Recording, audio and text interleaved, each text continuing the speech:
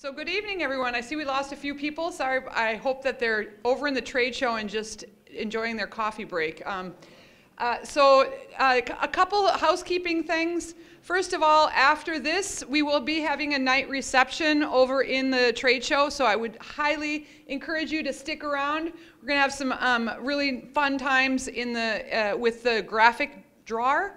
And then from there, there's actually those people that are staying at Baymont or in the area, Black Swan is going to have a really cool Hoosier Young Farmer Coalition party. So if you're interested in checking out some local brews and enjoying some more company of these great people that you probably won't see again for the next year, definitely check out the Hoosier Young Farmer Coalition. And if you're not a member, they are in the trade show.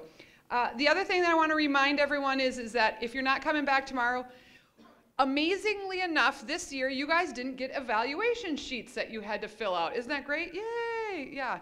What you're going to get is an online, super easy Qualtrics. And the idea for us is that we need to get input from you guys to make this even better every single year. So I'm going to give you some examples. First of all, this is the first year that every single session is being recorded.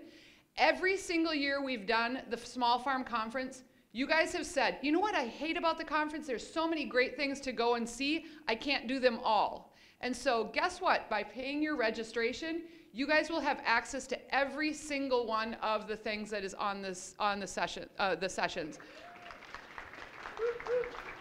So yesterday, today, and tomorrow, you get all of them, even if you only came today. The idea is this year we're going to get all of them.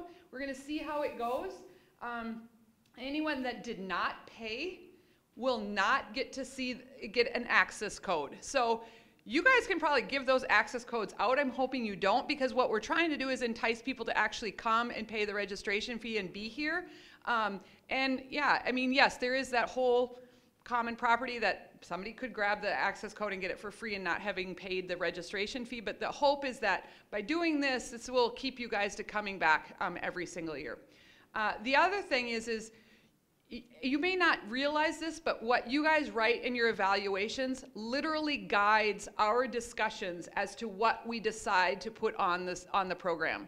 So this is not, oh, somebody at Purdue is doing research on this, we're going to have them come and deliver it to you. No, literally, Ariana Torres came and talked about pricing because you guys asked for that. So it's really important to get your feedback. And as much as you hate filling out evaluation forms, those evaluations really, really help to guide the success of this conference in the future. So you're going to get a link. Hopefully you'll do that link and you will send us back your input so that we can continue improving this year after year. Julie, did I give everything on that? Okay.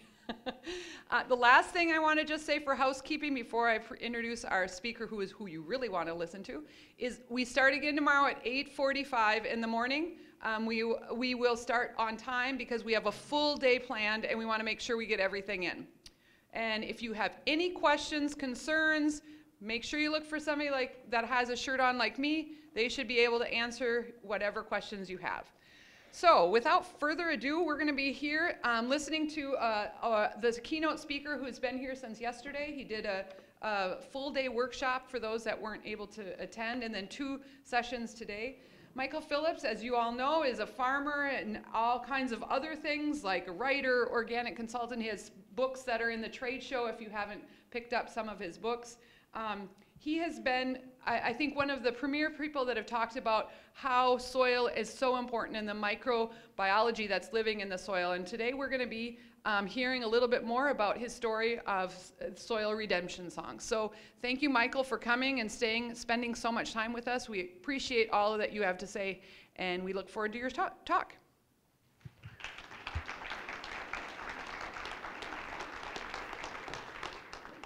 Wow, and suddenly, let's get this right, and suddenly I'm up here. I've been really pleased to come to Indiana, and I've been enjoying the conversations and the questions I've been having with some of you, but no, wait, this is kind of like an inauguration thing. Let me see if I can pull this off.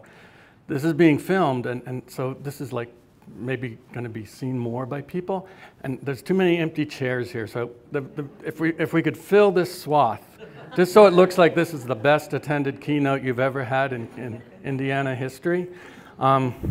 Yes, as Tamar said, we're going to look at what's going on with the soil life and what really is necessary to redeem our planet. Many of you are working in a regenerative direction and you're aware of the soil food web, and still there's many who aren't really tuned into that. And even when we start to tune into it, we don't necessarily know the whole picture. So I've been talking about mycorrhizal fungi and their importance in making a healthy, resilient ecosystem. And there's all sorts of virtues that happen as a result of the union of plant roots with mycorrhizal fungi. And just to really emphasize that point, that word, mycorrhiza, the Greek roots, myco is the fungal kingdom, rhiza is the root realm. And it's the union of the two where the magic happens. Mycorrhizal fungi do not exist outside of plant roots. It has to be the union of plants with the fungi, where photosynthesis results in carbon sugars that plants trade to the fungi, and fungi in turn bring many benefits back to the plants. And there's a lot we can learn from this symbiosis collaboration between these two different species. So when I talk about mycorrhizal fungi, I'm talking about a small portion of the soil food web. Now we're introducing trillions and trillions and trillions of organisms, and here we have the actinomycetes and the different bacteria and the different saprotrophic fungi breaking down organic matter. Below there, the next trophic layer, the predators and the nematodes feed off of the other microbes. That in turn releases nutrients, and that's where some of the nutrition for plants come from. I've always thought of the soil food web as my team. And my job as captain, as the farmer on my land, and that's a little bit arrogant to say I get to be captain, but I'm assuming that. My job as captain is not to screw up my team. And it releases a lot of the pressure on you. Your job is really to steward this, to let the magic happen, because you understand what's going on with the microbes. So this is a picture of what is known as an arbuscule, which is the nutrient transfer mechanism that's inside the cell of roots. And if you look at that arbuscule, some of us probably see a tree. Others look at it, flip the other way, and you see the feeder root system of a plant. Others look at it, if you've been trained medically, you might be thinking about the bronchial system in our lungs where oxygen gets exchanged. I do a lot with healing plants because my wife Nancy is an herbalist. And one of the traditions that has been passed down in herbal medicine is that of the doctrine of signatures. And in the doctrine of signatures, it's long been thought that when you look at a plant, the way it grows, maybe the way the leaf is shaped, there's something in that that suggests that might be useful for this condition. So it's kind of an intuitive approach to this. When I look at those arbuscules and think about trees and feeder root systems, the exchange of oxygen in our blood, there's a definite connection, a really core connection here to life itself on this planet. 95% of the plants on Earth have an affiliation with mycorrhizal fungi. Initially, every plant began with this affiliation. Go back 450 million years ago, when ours was a water planet. And as the ocean started to recede, left behind in the tidal pool were two organisms. One were the ancestors of what would become vascular plants, kind of algae-like. And those algae in the ocean water could absorb nutrients. But now as the ocean receded and they're on dried land, they lacked roots. There was no idea of soil yet. All of that was to come. But in that same tidal pool were oceanic fungi. Fungi that through their hyphae, through their mycelial mass, absorbed nutrients.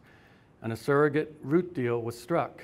And those ancestors of vascular plants teamed up with the fungi, and that was the initial root system. And it would take a long time for roots to develop and lignins to become part of the plant structure so it could be upright. And that very beginning point was a symbiotic union of fungus and plants. Since that time, there are groups of plants that have kind of declined the invitation to join with the fungi. Environmental conditions can also cause that. If it's an overly lush, fertile, NPK type soil, you usually will not get the fungal connection happening. But plants like anything in the Brassica family, broccolis, dock, buckwheat, anything in the amaranth family does not have this mycorrhizal affiliation. So that would include red beets, that would include Swiss chard. And you learn that part because it'll become relevant when we start talking about, do I need to do anything to carry this fungal connection forward? What was my past cropping history? What's been done on this land? But to understand that this is the normal way for plants to get nutrients and get it in a balanced form is where we begin to become really savvy as growers. So mycorrhizal advantage includes all sorts of things. When you have good beneficial organisms occupying a niche, then pathogenic disease-causing organisms don't have room at the inn. So when we have a robust rhizosphere with lots of mycorrhizal and bacterial activity of the good nature, of the good sort, we're not going to have an opportunity for soil-borne pathogens to take root. I'm going to explain to you how a root system is fairly limited in terms of the amount of soil volume it can access. And through the fungal mycelium, it multiplies again and again. And that's also important in terms of how plants get around nutrient depletion zones and find what they need.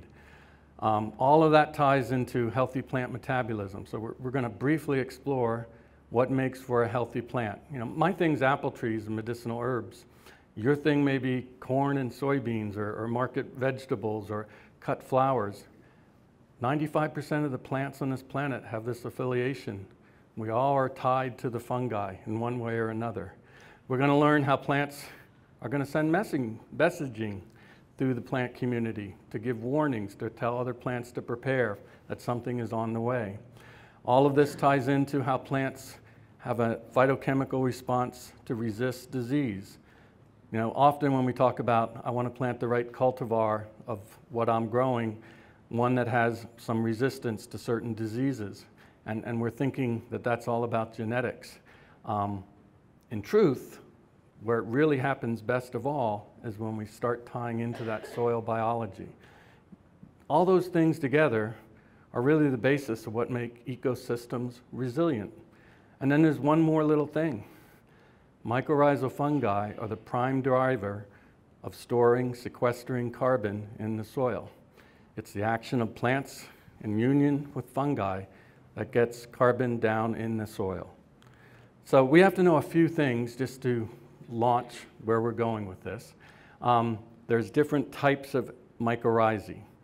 The one type that most plants affiliate with, about 85% of the plants, are the endomycorrhizae, ENDO. They're the ones that form the arbuscules in the cell.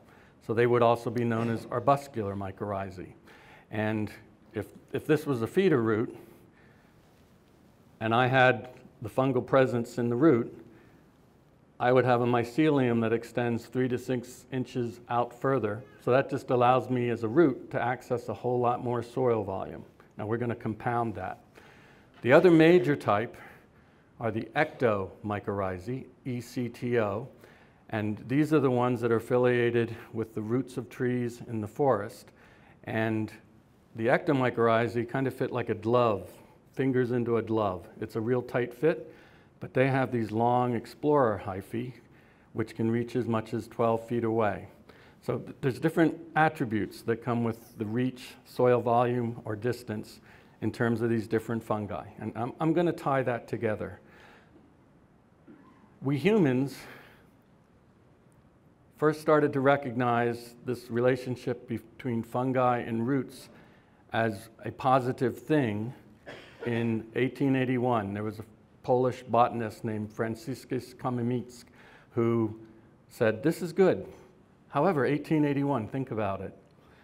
We didn't really know what bacteria were. We didn't know anything about viruses. You know, we had this consciousness of germs, and germs come from somewhere and we all get sick. And somehow we can't see it, but something's happening. There's some little critters are not so good for us. And to start thinking about fungi penetrating into cells was hard to grasp. By the turn of the previous century, we had microscopes, and people could actually see those arbuscules in the cell. But again, it's really hard to grasp that, can this be positive? Is this a good thing? World War I comes, the Spanish flu, 1917, 1918.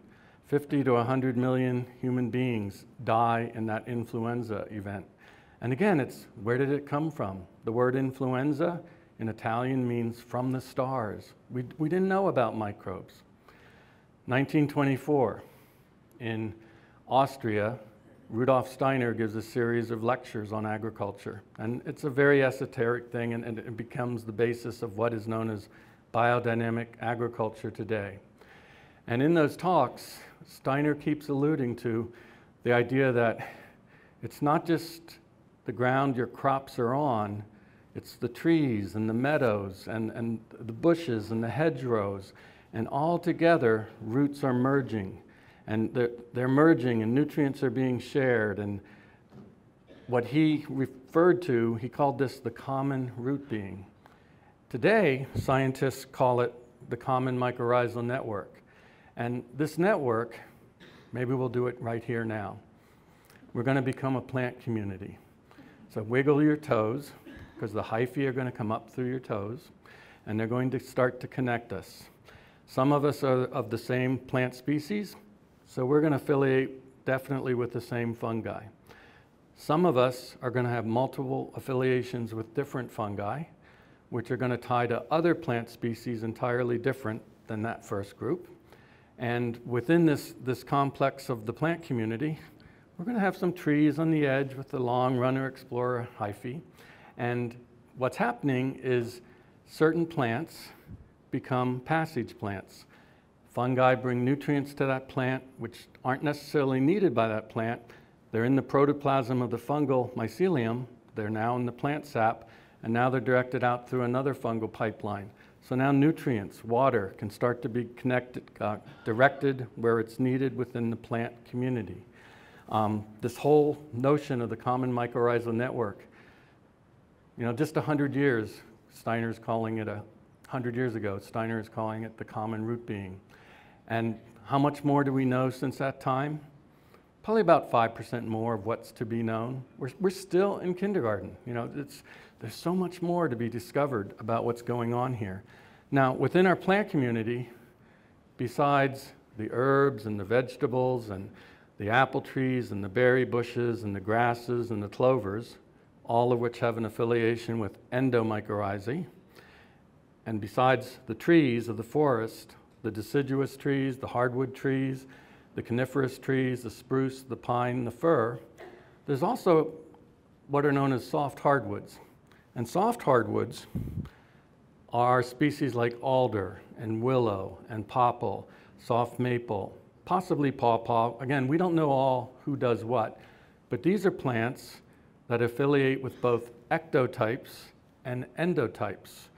They become what I call bridge trees. And now they're joining even more nutritional suppliers and bringing it all together to spread throughout the plant community. I'm gonna come back to that idea of bridge trees in a few pictures. This is a picture of my orchard. This is not straight rows. I'm capable of laying out a straight row, but it fits the contour, the terrain of the land. And there's all kinds of plants out there. And it's not just apple trees in an herbicide strip with a narrow lane of grass where I drive the tractor. There's many, many different plants. That diversity above means greater diversity below. Now, let's just get a sense of the numbers here, because when we talk about microbiology, it's hard to comprehend. You've wriggled your toes, you got your roots in the ground. Now think about the volume of soil under just one of your feet.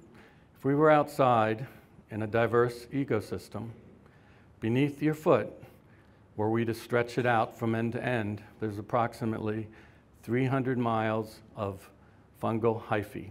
Most of this is mycorrhizae, some of it is saprotrophic decomposition fungi hyphae.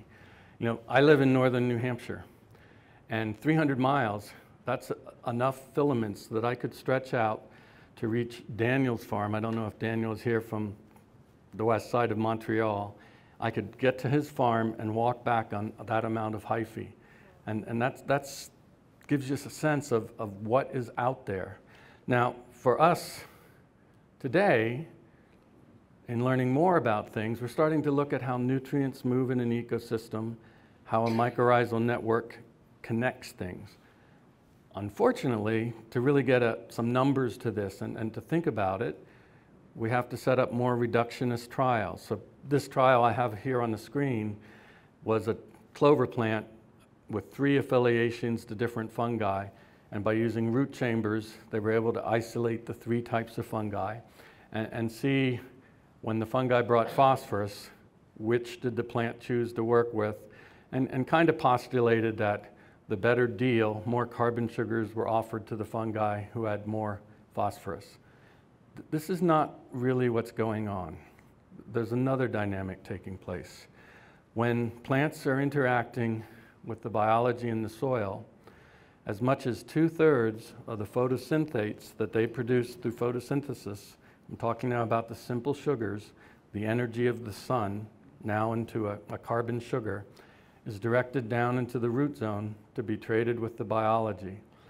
There's a reason plants invest their carbon currency to that extent, because they get so much more back in exchange. So here in our plant community, let's say right out there in the middle,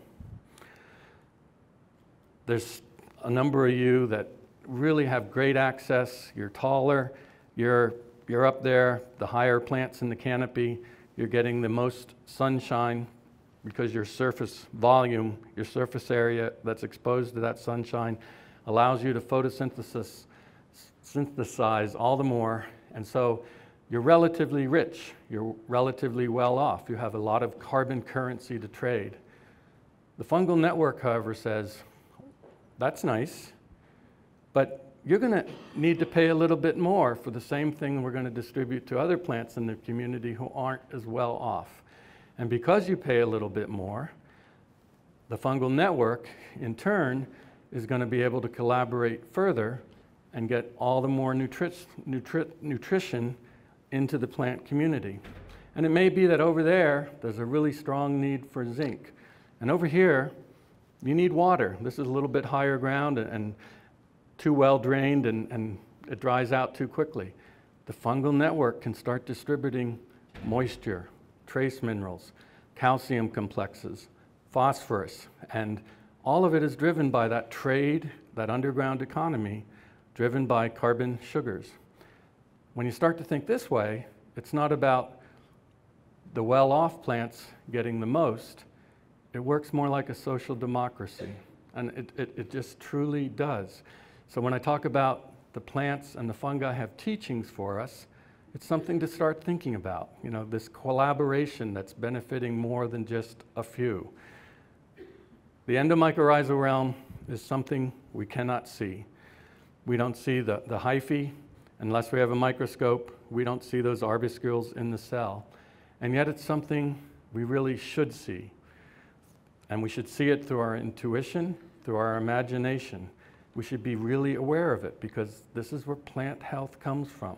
This is our job, whether we get into that stewardship role, at the very least, to not screw up, to be giving thoughts to. When mycorrhizal fungi extend those hyphae out into the soil, there's points in the season where roots are reaching out for nutrients. There's points where plants retract. And the mycorrhizal fungi follow that. There's an ebb and a flow to it. And when they retract, they leave behind a protein substance called glomalin. That glomalin consists of 40% carbon. That's one of the ways that carbon is being put down in the soil. Mycorrhizal fungi are also the creators of these little gated communities where a particle of clay and a particle of sand and a particle of silt are combined together to form a soil aggregate. The glue, again, is this glomalin. We know soil aggregates as the basis of good farming, of good tilth. And as microaggregates become macroaggregates, we're creating that crumbly soil structure that is just ideal for growing in. That's our goal. We can visually see that aspect. This is an example of what's happening in the networking realm. Here in our community, over on that edge, aphids have moved in, or maybe it's grasshoppers, some pest that's feeding on the plant. The plants are a little bit stressed. They respond phytochemically to try to make themselves a little less desirable. That response in turn is out through the roots. It's picked up by the fungal network. And over here, we're receiving this signal that this is going on. What we do on this side of the plant community is we start emitting certain volatile odors that are meant to draw beneficial insects that are going to eat those aphids. And we're drawing them to ourselves before the aphids have even got here.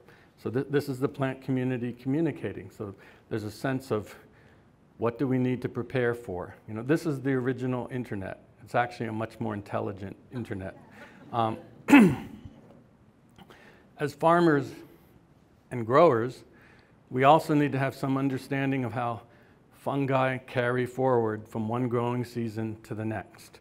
So one of the ways is just by the fact that the mycelium continues to reach and more plants are brought into the fold. That's happening in the growing season. Another way, and particularly with annual crops, but perennial crops, it's the same thing is true, is the hyphae continue through the winter in the root tissues.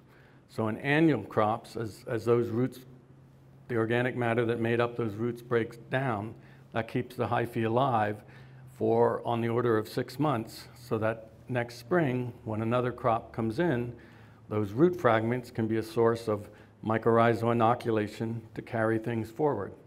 Now, understanding that should be telling you something. If you're a gardener and you've picked your peas and you picked your beans and you picked your tomatoes, but then you go and you rip everything out by the roots and you throw it in the compost pile, you pulled out the mycorrhizal fungi hyphae aspect and it's not there anymore. So the whole idea behind flail mowing, flail chopping, or some kind of leaving the residues on the surface but not tearing up the roots, now you're starting to think fungally. You're doing something that's going to help the mycorrhizal connection carry forward to the next crop.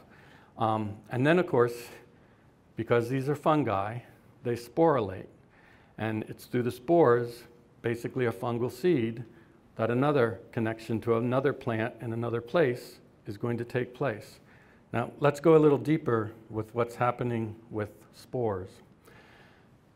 Ectomycorrhizal fungi reproduce sexually.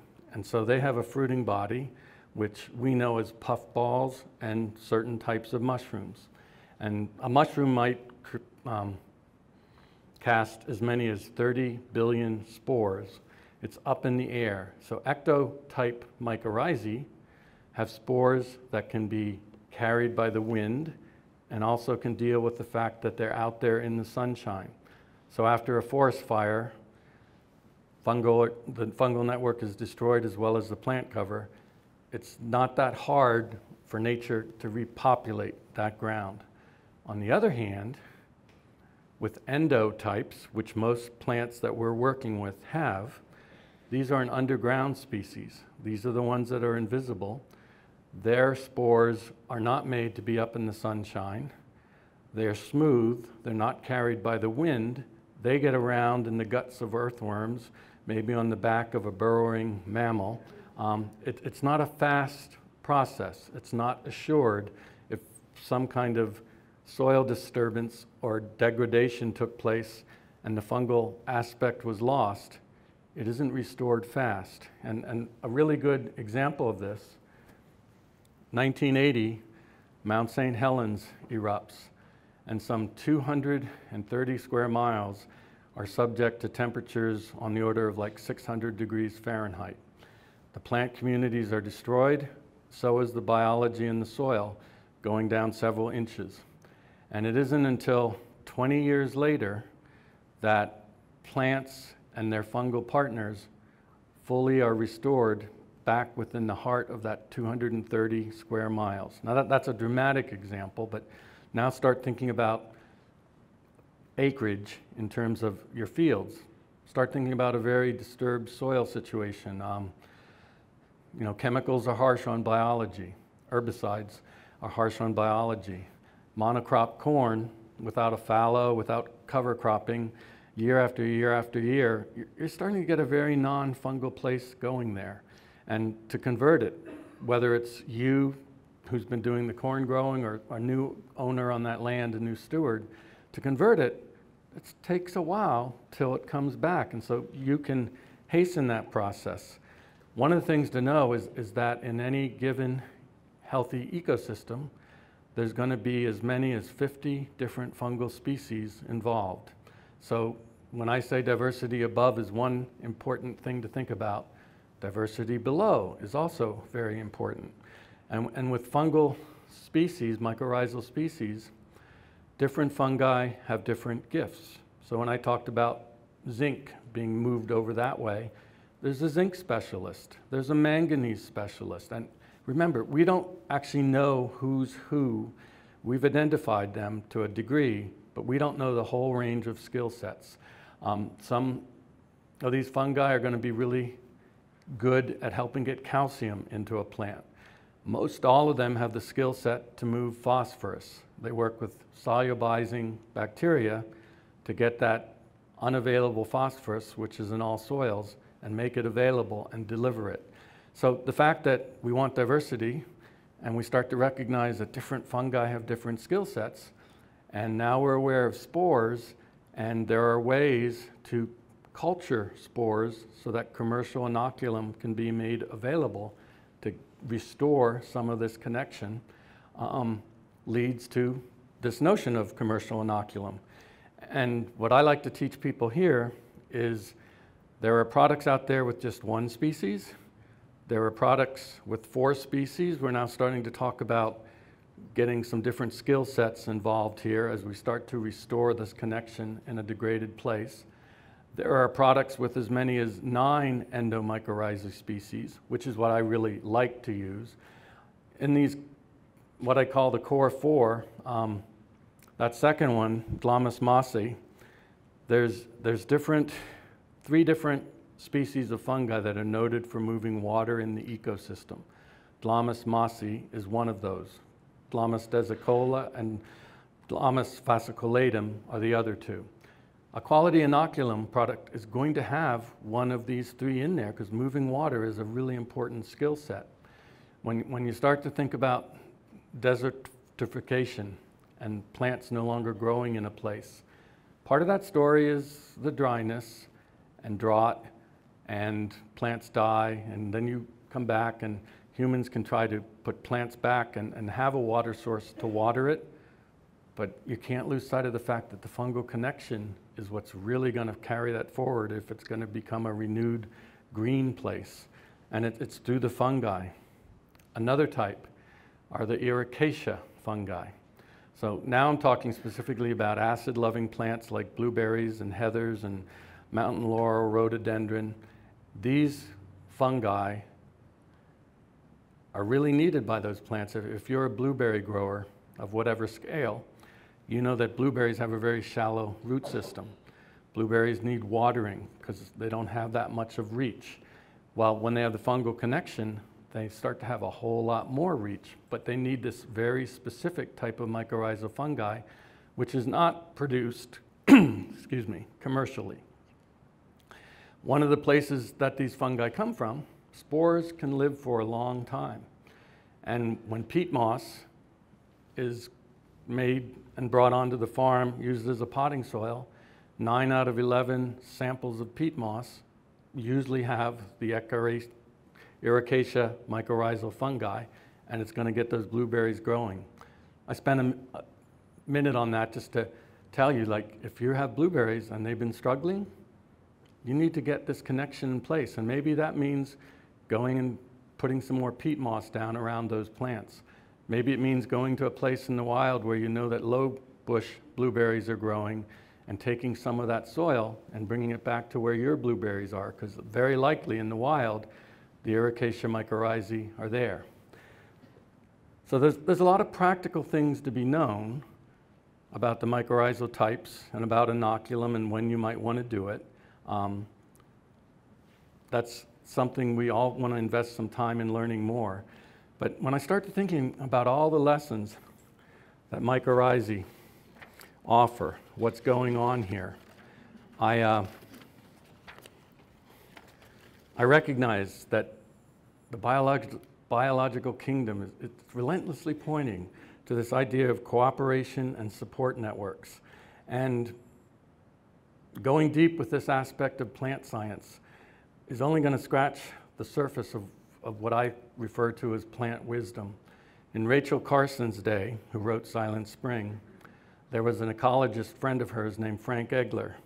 And he said exactly what I feel in contemplating all this. He said, nature is not more complicated than we think. Nature is more complicated than we can think. I'm fine with that. You know, again, I'm the captain of the team maybe. I'm a really humble captain and I just don't want to screw things up. And I don't have to know all the details, all the pieces. I'm curious enough. I want to know more and more and more. But to just recognize that biology, when it gets humming, does all kinds of incredible, intelligent things in terms of the plant community as a whole is really good enough. Let's look at the plant side of all this. When we talk about a healthy plant, we are referring to the whole metabolic pathway that takes place. And in one sense, this looks like something we don't have much to do with. The plants are out there in the sunshine. Photosynthesis happens, plant sugars are created, nitrogen is combined with the carbohydrate sugars to create proteins and fatty acids. That in turn, if that process goes all the way, plants start producing secondary plant metabolites, which are the compounds which help it resist diseases and pests. So we want this process to go all the way, but it can be either sluggish or it can be robust. Now, those of you who've worked with cover crops and you're building that soil tilth, you often see those robust plants. But what's really going on there? We need to know a little bit more. Photosynthesis is efficient if a wide array of trace minerals are available to that plant. Efficient photosynthesis means you have a plant, not just high up in the canopy, but using that sunshine to produce more photosynthates than a sluggish plant would. And the trace minerals, things like manganese and boron, copper, iron, zinc, that's what I'm talking about here. Now, there are things that we can do. I've talked about a layer of azomite clay on my compost piles as I build them, because azomite is an ocean deposit that supposedly contains all the minerals from A to Z. I talked about different things in my foliar sprays at certain critical points in the growth cycle in my fruit orchard, but this is relevant to all plants, where I add trace minerals, just because I know that it's part of what the plant needs to do the metabolic process efficiently. But the biology is playing a role here too. So go back to that idea of the trees in the forest with ectomycorrhizae that have these explorer hyphae that reach as much as 12 feet. Well, if you go down 12 feet, and often you don't have to go 12 feet, at least on my farm, to hit bedrock or ledge, that means that the fungal hyphae can penetrate down to the bedrock. And the hyphae themselves are getting plant sugars for energy from the plant, and they share some of that plant sugar with bacteria that travel along the length of the hyphae. Those bacteria create organic acids, and what you have is the ability of the bacteria, the acids, to dissolve bedrock, which the fungi in turn picks up to bring back to the plant. And it's really like a rotary hammer being operated by a microbial battery cell that's bringing mineralization back to the surface of the soil, where a lot of plants are picking up their majority of their nutrients. So when I talked about bridge trees having the ectoaffiliation and the endoaffiliation, if you're working with a polyculture or you're leaving hedgerows of things like willow and alder popple, then this is part of your plant community and part of the remineralization process. Now, I had a very simple drawing made of this notion of the bacterial bore for my book because I wanted to reflect the energetics of what was going on. But another reason for it was that sometimes the fungi can be really naughty. And this is a joke. Come on, you're Indiana, it's a joke. And this was not, I didn't want to have an X-rated book, so I couldn't really show this photo without getting into trouble. Plants go on from there to do protein synthesis. Again, so now we're talking about nitrogen combined with carbohydrate sugars, and that creates amino acids, which are the building blocks of proteins. And if protein synthesis is complete, something happens that's going to help a lot on the pest and disease front. This metabolic process is also very dependent on a wide availability of trace minerals. And what happens is that foliar feeding insects with simple digestive systems basically tap into the plant sap to feed off of simple sugars and amino acids. Fungal diseases in the spotting and mildew category tap into plant sap to feed off of amino acids. So if protein synthesis is more complete, there's a lot less amino acids in the plant sap for the insects to feed off of, for the disease to lodge and cause an infection. And this isn't about that you medicated the plant, this is just simple plant physiology and what's going on if metabolic processes are complete. Now, inside of every cell is a cell membrane. And leaf cell, stem cell, root cell, there's a cell membrane. And that cell membrane consists of a phospholipid bilayer, and proteins can lodge in that bilayer. Simple sugars can pass through into the cytoplasm within the cell, and that's where they go when they're not available to the pests. And it's a really brilliant scheme of how nature takes those nutrients and uses them, saves them for a rainy day, and makes it unavailable for disease and pests. So that's what's happening in a robust plant. One of the things I've observed is that beneficial patterns show up constantly in creation. And if you start thinking about our planet now as a cell membrane, the fungal mycelium, where soils have not been disturbed, the fungal mycelium has not been broken, that's a lot like that phospholipid bilayer. And it's the mycelium putting carbon in the soil, working the carbon cycle on the planet. That is one of the key factors that life on Earth works.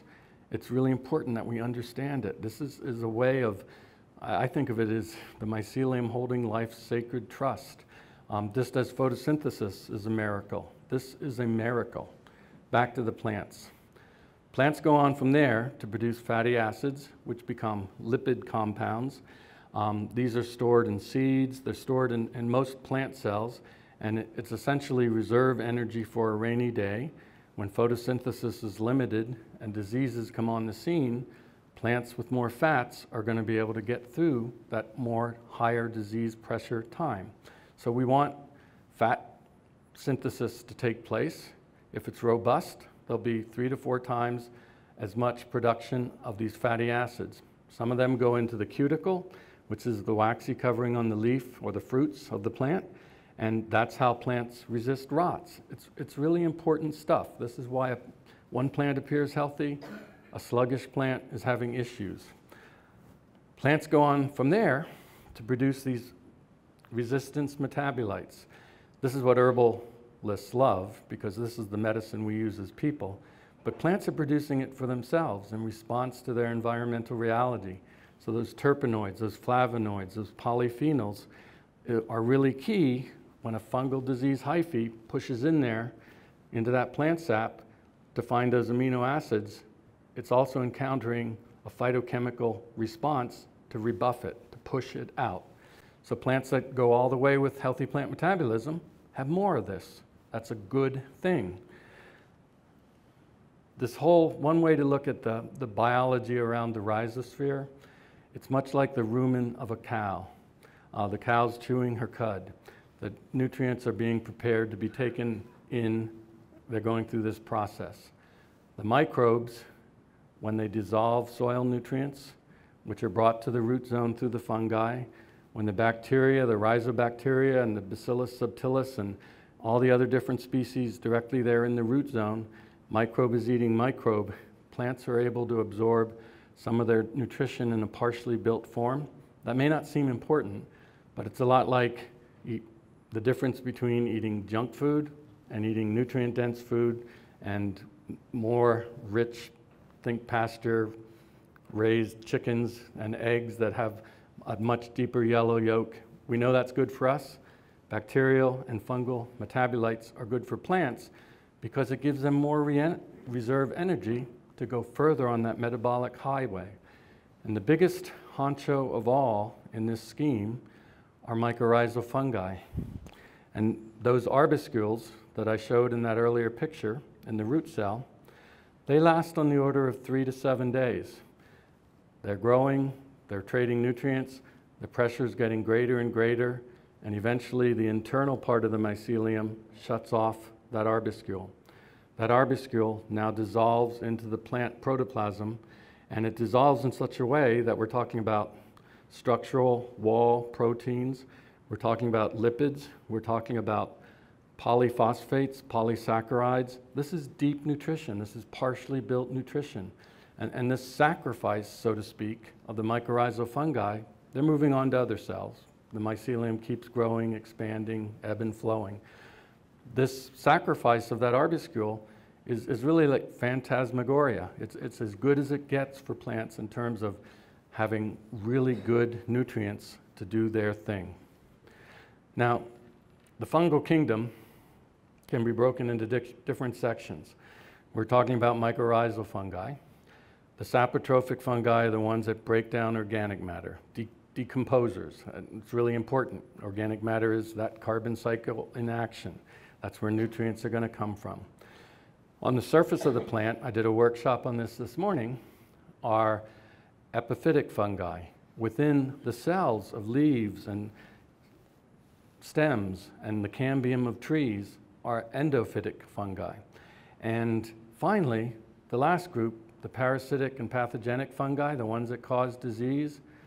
100 years ago, when we started to find ways to toxify the environment to kill the pathogen, we didn't really give thought to the fact that what we were doing, first with copper, then with sulfur, then with chemistry, EBDC, fungicides, and on, we weren't giving thought to the fact that in spraying the surface of the plant, we were taking out fungal partners above. Fungicides drip to the soil. They kill saprotrophic fungi, they kill mycorrhizal fungi. We created this paradigm where plants were more and more bereft of the normal way they take up nutrients, the normal way they build up resistance to disease, and the result is crops that need more and more fungicides. You can see how it's all kind of coming back around at us. This is the picture of the stomate on the bottom side of the leaf. That stomate, when it has lots of microbial guardians, both bacterial and fungal, is able, through those guards, to rebuff disease organisms that try to get in through that stomate. It's a really complex, beautiful world. It's amazing to live in this time that we have these electron-scanned microscopic pictures, and we can see these sort of things and think about them. Fukuoka spoke how the healing of the land and the purification of the human spirit is the same process. And you know, when I'm out with my apple trees or my hands are in the soil, it to me it's a blessing time, you know, that I get to share in what's going on there. And I think, you know, all of us, as we start to talk about more the spiritual nature of the work that we do with plants and with soil, really recognize what I'm saying here. But for most human beings, they don't have that connection. And things are admittedly not looking up. More and more people just don't understand what nature is calling us, demanding us to do, to keep that sacred trust of the planet alive and thriving. Mark Twain, I love Mark Twain, said something about if voting made any difference, they wouldn't let us do it. And I'm not about to get political on you, but the point here is this is not about looking to the government or corporations to fix things. It's really up to us, people who have an understanding of the soil, of plants. And this is really a big part of the picture. You hear a lot about we need to burn less fossil fuels. That's valid. But we really need to restore mycorrhizal connection and plant health on millions of acres of land, thousands of acres of land, because that's the real engine, the photosynthesis engine, where carbon gets put back in the soil. So in being up to us, to farmers and to gardeners, catching this fungal tide and leading the way, you know, the most motivating emotions that we have are concern, interest, and hope. And by working daily with the soil, with the animals, understanding plant health, I feel that. I can, you know, when I travel, I live in northern New Hampshire. I come down through the mountain pass called Franconia Notch, and I start to see more cars, and then there's bigger towns and cities, and there's more people. And then the plane lands in Indianapolis, and it's just more and more people. I'm not always as hopeful, but then I get back to my trees and the soil, and I know that there's something good here, and I just need to spread this message, just like all of you need to get more people to be conscious of these connections that make life possible. You can see what good notes are. It's like, I hardly look at this stuff, and it's like, I forget all about it. Farming with the consciousness of the mycorrhizae leads to what I've called the non-disturbance principle. And we begin with gratitude, always with gratitude. I have a lot of gratitude for the woman in this picture. This is my wife, Nancy. We grasp that as humans, there are numerous ways to harm the life forces in the soil, from excessive tillage to over-reliance on chemicals. We move on to see ways to accomplish our agricultural goals with respect for the fungal realm. And by doing so, we honor this living planet and the integrity of all species. Aldo Leopold put it another way. He talked about a land ethic that changes our role, the Homo sapiens species, to recognize we are not above all the other species. We're just a mere member of the community. And we need to gain some humility and start to recognize that it's all species together working in collaboration is how we're going to continue on this planet. You know, we can talk about regenerative agriculture. It's exciting stuff. There are many ways we can collaborate, but we are just one species among many on this beautiful earth. Now, when we get into talking about biological transition, this is a schematic showing a grazing land over the course of 3 growing seasons. And you can see without disturbance, different connections are being made between different plants and different organisms in the soil. It's getting more complex. It takes some time. You know, our work with perennial systems, with no-till farming, with low-impact forestry, that's all restoring some of these biological connections. As we start to understand this, we get better at doing it. Nevertheless, it's still going to take some time. Bill Mollison, whose teachings inspired the permaculture movement, and he said this about probably 20 to 30 years ago, is that we really need to train our young people to help to bring these degraded lands back. He said this when many of us were probably young people, and that it's really a last chance to restore these kind of connections I'm talking about, because this is how the earth works. I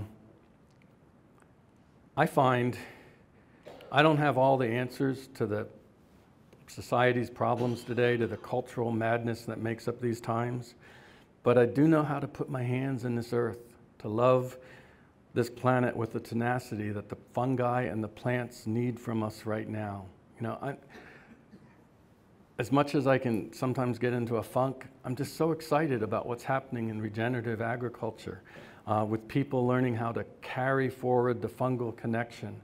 We'll talk just briefly about some cover crop superstars. Something like Sudan grass has an affiliation with 50 different species of mycorrhizal fungi. You inoculate Sudan grass with those 9 species products I was talking about, they're probably all going to take.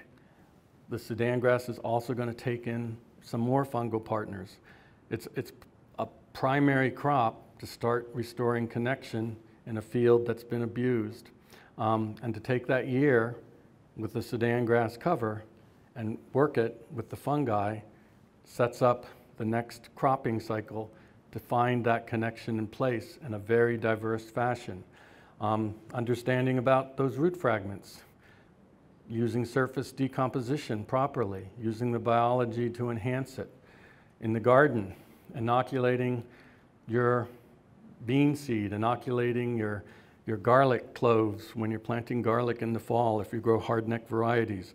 I inoculate our potatoes.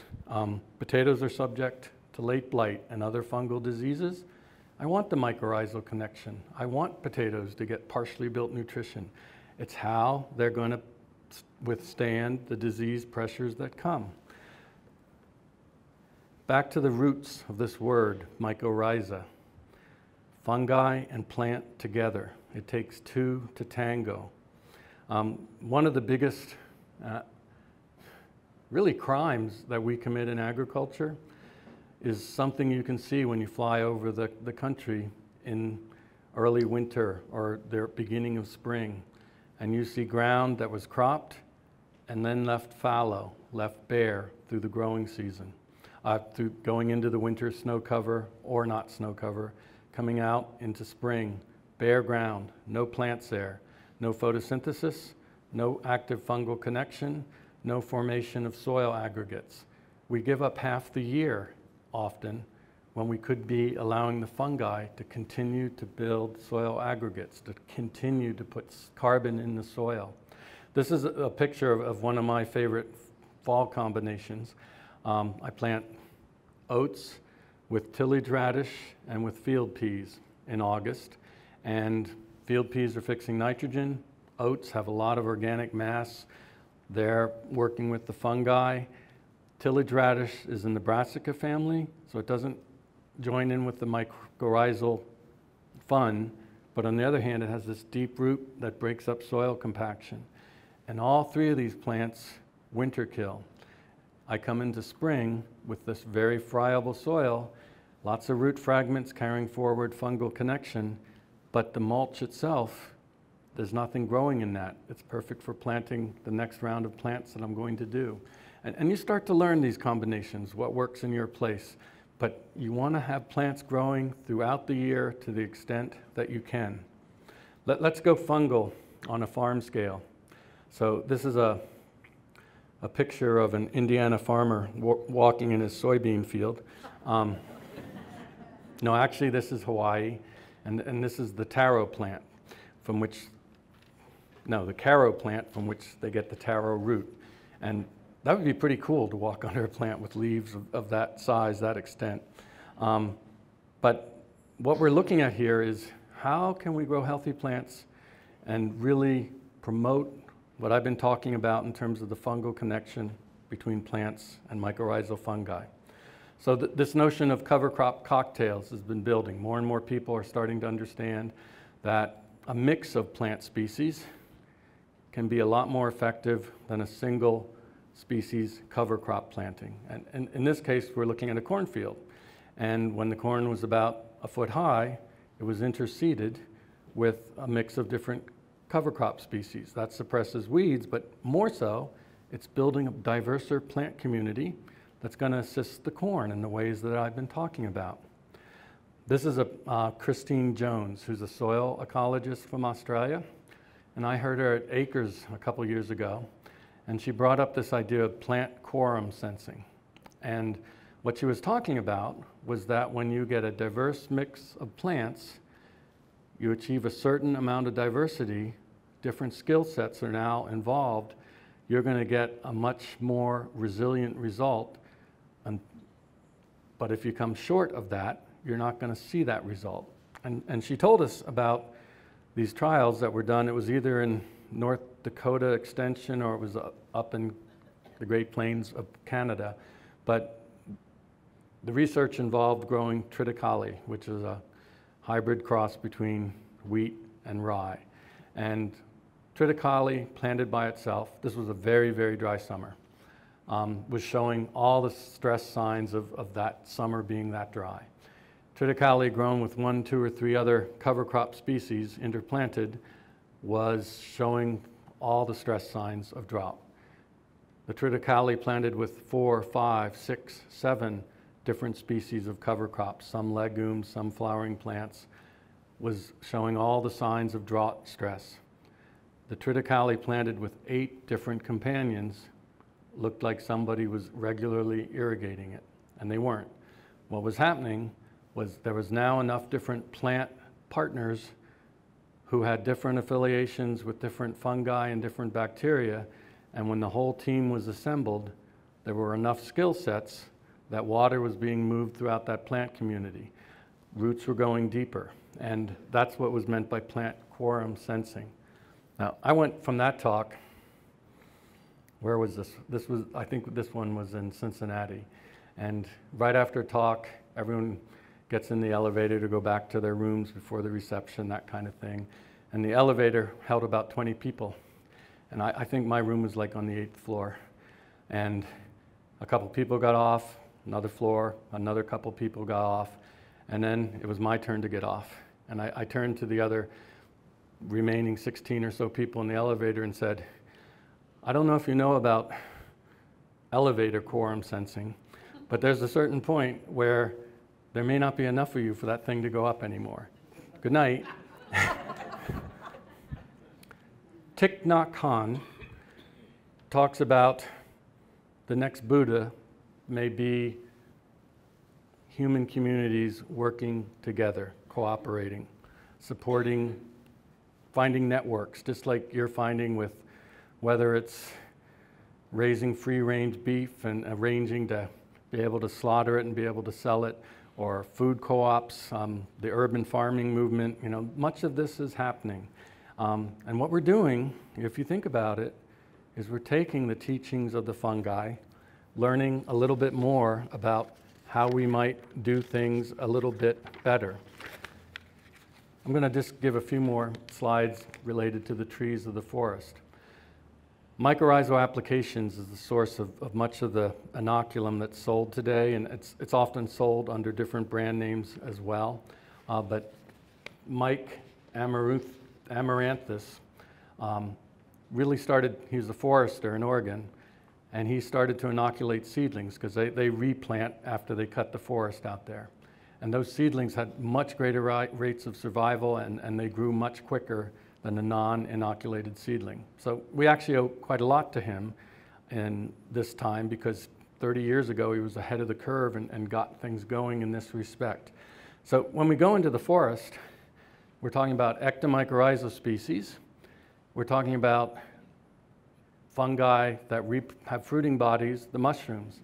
And when you look at this list, if you're people who gathered edible mushrooms, you go out and you look for chanterelles, or you look for black trumpets, or matsusaki, or morels, black trumpets.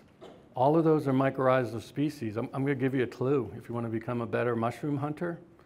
You start off by not looking down where the mushrooms are.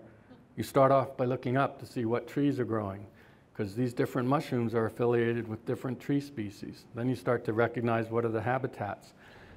There's a ecologist in British Columbia named Susan Simard, and you might have heard of her work, but what she did was looked at what was going on with the mycorrhizal connections in the forest, and she discovered that a mother tree, the tree that produced the seeds, her seedlings would grow in the vicinity of where she was, and that her babies were not out there in the direct sunshine, and the mother tree would direct carbon photosynthesis to the babies so that they could grow until their turn in the sun came. She also discovered that the mother tree would redirect its own roots to carve out a niche where the baby could have root room. And that all sounds really fantastical, and it's like, how do we know that tree, which is very much a sentient being, knows about its own seedlings, and the fungi are doing that? Another lesson. In my part of the world, there's a lot of white birch, and there's also balsam fir, spruce trees. There's a mycorrhizal symbiosis that goes on with these trees. And that is that in the summer, when the birches have their leaves and they're photosynthesizing to beat the band, they share some of those photosynthates with the fir trees and the spruce trees that are down in the shade. The leaves fall, and now the birch trees and the fir trees are the ones that are getting the sunshine.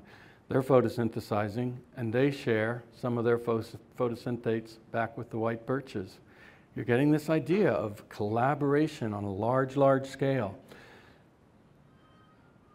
A big topic today is things like agroforestry, planting trees in an annual cropping system, whether it's annual crops grown between these wide swaths of ground between the tree rows, or it's grazed ground. What's happening in agroforestry is bringing more fungal diversity to the fore, which makes these different parts of the plant community thrive. You know, grazing has a big piece of what's going on here. You graze correctly, holistic grazing management, what Alan Savory talks about. You encourage plants to send their roots deeper. When roots go deeper, mycorrhizal fungi go deeper. That means carbon is stored to even deeper depths in the soil. All of it is a piece of what we need to do. And Rachel Carson talked about how contemplating the beauty of the earth is how we find reserves of strength to endure. You know, I'm trying to incite a fungal revolution. I'm trying to get you excited about this connection, to understand how it comes together. The point of sharing all these ways, we may not be able to change the world individually, but we can each change our world in the place that we live, on the land that we love and steward. Perhaps one of the real gifts of the fungi isn't so much the carbon solution as much as it is showing us a way forward. That to cooperate is to find bounty for all involved. Fungal networking doesn't overlook the youngest or the least in the crowd. Most telling is that of one life giving to the next, that hypholysis that I was telling you about. It's written in the book of Matthew, "For I was hungry, and you gave me something to eat. I was thirsty, and you gave me something to drink." That's a teaching that does not apply to our species alone. It's to all the species on Earth. Think about Aldo Leopold. And this testament, which speaks so passionately to our human hearts, goes further than our species, you know? And if we have ears to hear what the mycorrhizae are telling us, if we have eyes to see what tiny critters do on behalf of the whole, it's a lesson, it's a prompt. This is what we need to do in our farming. We need to take that non-disturbance principle to heart. You know, I call this talk a soil redemption song for a reason. And it has to do with my having been a picker on a migrant hippie picking crew, picking apples in Vermont. And part of that crew was made up of people from St. Vincent, Jamaica. And so I, in my 20s, was introduced to reggae music. And so now we're talking Bob Marley. Some of you know this music. And Bob Marley has a song about redemption song. He speaks how there are many redemption songs. And I think of the plants and the fungi as singing the soil redemption song. And we can count on them to continue to do it as they always have. We just need to stop messing it up to the extent that we have. And we can turn things around because we have the plants and the fungi to sing that redemption song for us. Thank you for listening.